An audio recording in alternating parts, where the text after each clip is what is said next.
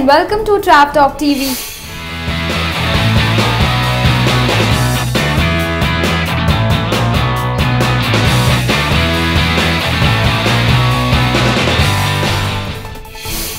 Headlines this week.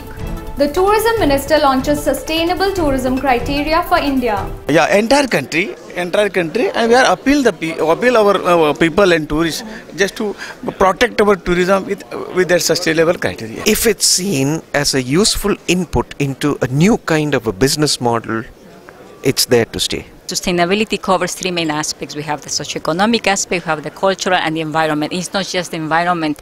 Environment, of course, the nature is the first thing you see because the natural asset that tourism has. The first seaplane flight takes off from Mumbai. Chhattisgarh demands inclusion in the special category for states.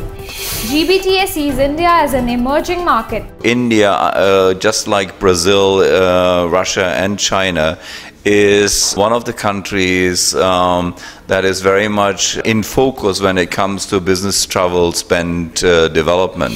AirAsia India to fly to Chandigarh. Deccan Odyssey has been outsourced to Cox Kings. Aryan, we are flying to New York to visit your father? With a German airline. You know Germans? No. They are a bit different, always serious. And their food. Namaste. Grandpa, we are in the wrong plane. Huh? No. Everything is fine. Non-stop you. Lufthansa. Kerala Tourism and GoAir sign an MOU to attract more domestic tourists. TAAI discusses the commission problem and credit crisis.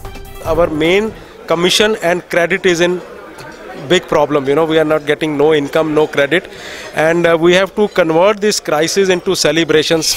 Ministry of Tourism accepts ATOAI's norms for adventure activities. West Bengal to set up an eco-tourism board with 100 crore budget.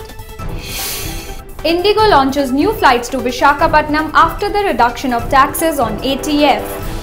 Tamil Nadu to train people for niche tourism products such as medical and mice.